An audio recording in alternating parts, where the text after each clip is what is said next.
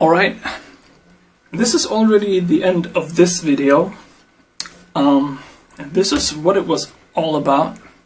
It was this little piece of PCB.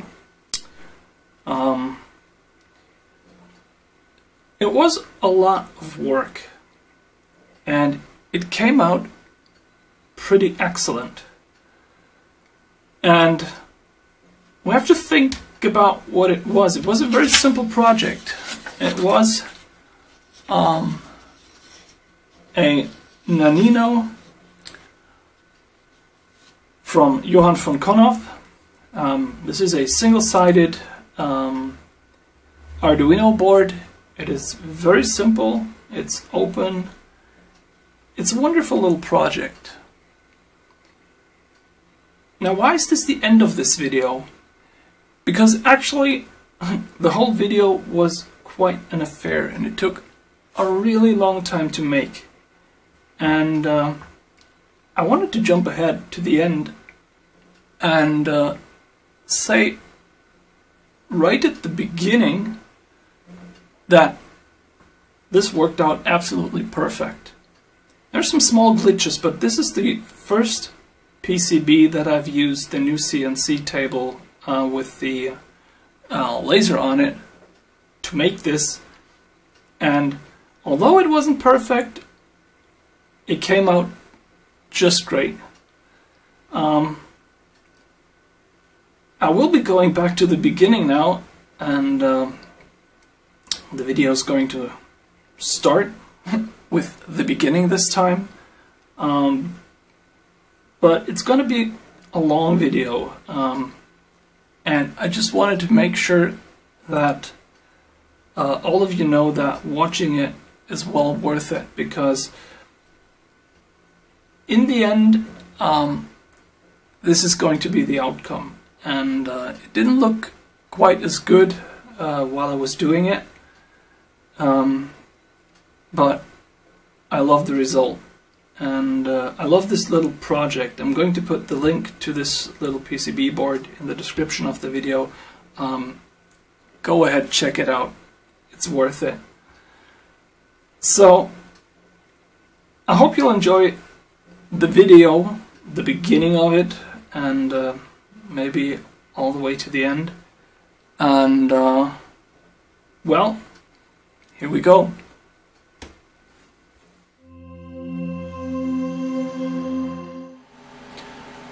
Hello and welcome back. Today I'm going to be attempting what this machine was all about from the start. I'm going to attempt to develop the photopositive layer on one of these PCBs, and let's see if this works, and if it's possible after it's been exposed, if it's possible to etch it. I've prepared a PCB design that I'm going to copy onto that piece of PCB, and it will be this here. This is a Nanino, which is a project from Johann von Konopf, and it actually fits the measurements that I have here pretty well. And I've taken his design, I've taken one of his PNG files, and I've copied the layout from that, and I will be putting that on the board. No idea if it'll work out, but I'll have to try sometime. I didn't make any changes to the plotter itself. I used it quite a lot. I've been doing some different experiments with the laser, with write speeds.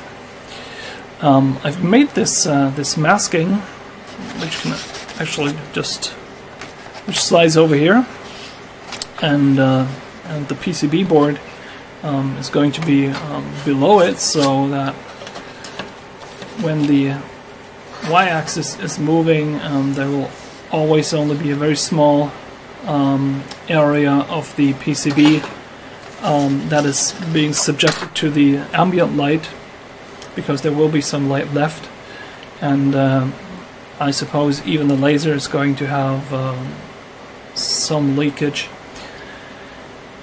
That's the idea for now. What I'm going to do is I will fasten this down onto the table.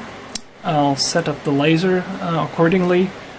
While I'm doing that, I'm going to have to turn off my my studio light, because it's actually emitting quite a lot of ultraviolet, and it's very bright, so you won't be able to see that. And once it's working, I'll have to check it out from time to time. I suppose that the whole process of exposing the PCB will take about 1 hour. I will be going pretty fast, and I won't be using the highest power that I have on the laser. Let's just see how this turns out. So I'm gonna get set up. Okay, first try, first fail. Accidentally I set up the NC file so it was printing from top to bottom. Well, yeah, from top to bottom instead from bottom to top. So I might have already messed up a few of the top lines, but since they appear to be black, well, laser on only, it doesn't matter that much. And I'm going to start over now and give it a second try. Oh well. Alright, it's actually exposing now, and I've set the resolution of the laser to 50 mil, which I suppose is okay. The dot should be big enough for that, and you can actually see that there's actually a change in the paint, which is good, which means that it's taken the exposure well. You can actually see G-code sender working away here. That's quite a big file, but I suppose should be working out well. I went for the option of unidirectional printing, so I'm only engraving when the plot head is moving from left to right, instead of going bidirectional, which would be faster, but it's a lot easier to run into backlash issues when you're doing that. So this looks pretty promising right now. Let's wait and see how it turns out. Now this is it, working away in the dark, and you can see pretty nicely how fast it's turning the laser on and off again. I suppose that's not a lot you can see, but it's really working away nicely. Okay now, well, it's been a while. I probably should have done the math about how long this was going to take, which was about 6 episodes of Big Bang Theory and then some. But the result looks really promising. Like I've seen before, the laser takes quite some time to get warm. I hope that this will still work out. But for a start, this looks really good. Yeah, I'm gonna develop this and dump it into the etchant. Let's see what happens.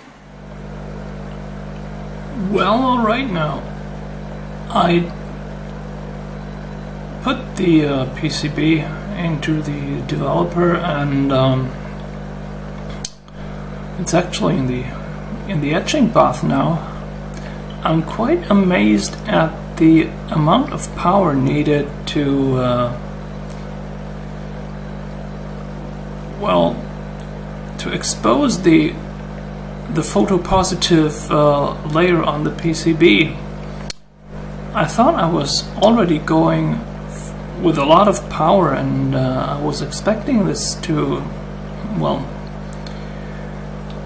to expose the PCB completely, but it looks like I could have gone with quite a larger amount. When I was developing it, it actually looked like there was still some of the photopositive layer that hadn't been developed, which was surprising in a way. So I know that I can go with more power, and I should probably go slower, and that the ambient radiation from the leakage from the laser and everything around it actually isn't that much of a problem. So the whole PCB looks very good. All the tracks are very clearly marked, and I hope that the etching is going well, and I hope that the photopositive layer came off well enough so that the etching will go the way I plan. It might have something to do with the fact that this piece of PCB is I don't know, about 10 years old. I guess if I had a newer one, it might have reacted more strongly to the ultraviolet radiation. But let's see how this comes out. For a start, it looks very nice, and the complete PCB looks very nice and very well defined. A lot better than I was thinking it would. Of course, there's still a lot of room for improvement regarding the software that is doing the plotting, and you could rewrite the software and make it a lot more performant. But I'll leave that open for now. I like it, and it looks really good.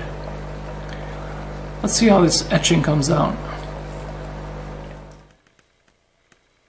Okay, I stopped the circulation pump for a minute.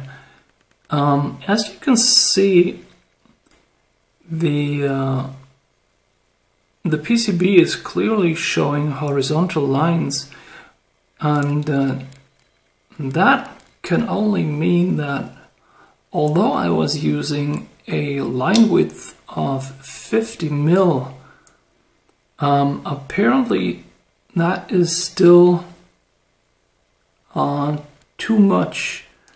My lines appear to be smaller than that. Also, you can clearly see that I could have probably used a higher power value on the laser. I'm still not going full power on that because I thought it wasn't necessary. I can improve on that, but you can also see that the separation,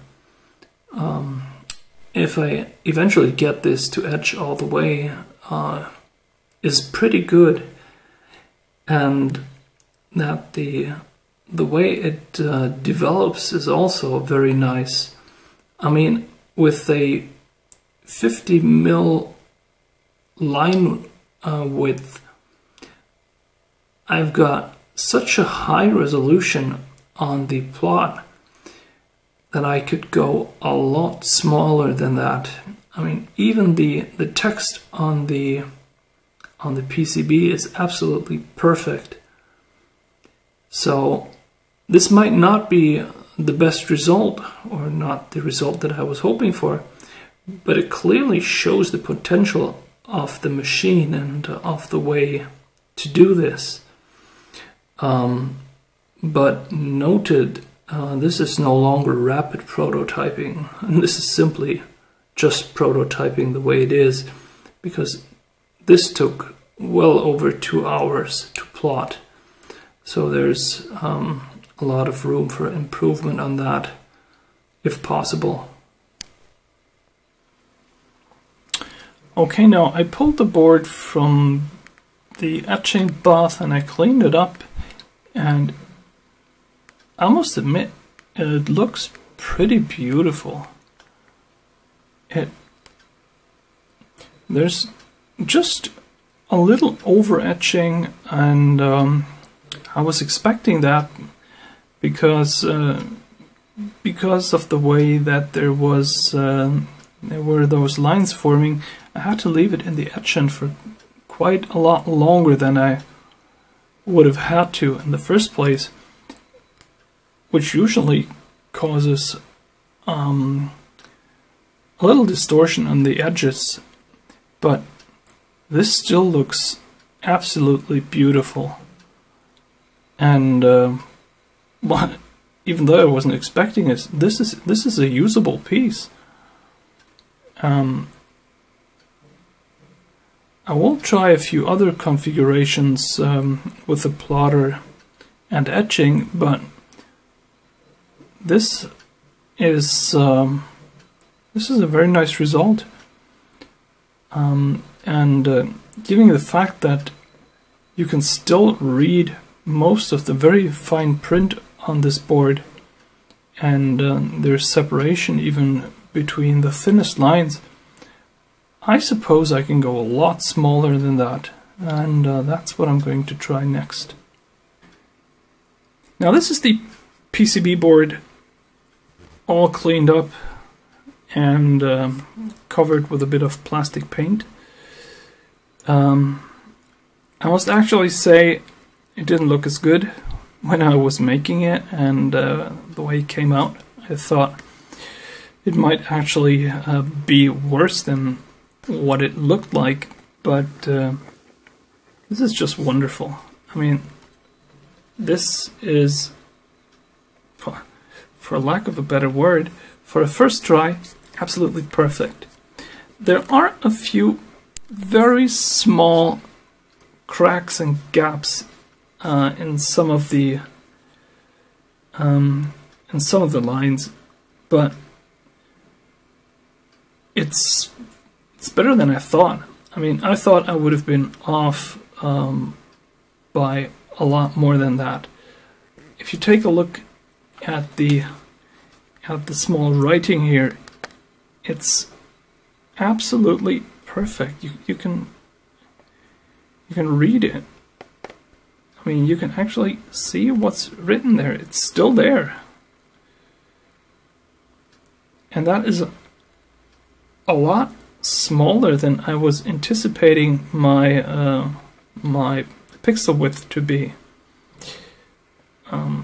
You can see that one of the traces here is broken, but that can be fixed, and when I do my next tryout, I'm going to go slower and I'm going to up the power, but apart from that, I don't think there's anything that I need to do. With the exception of getting more experience, maybe. But this is wonderful. The whole project was pretty wonderful. I'm really happy how this turned out. Yeah, for now, this is it. Thank you very much for watching through this somewhat longish video. Thanks, and bye-bye.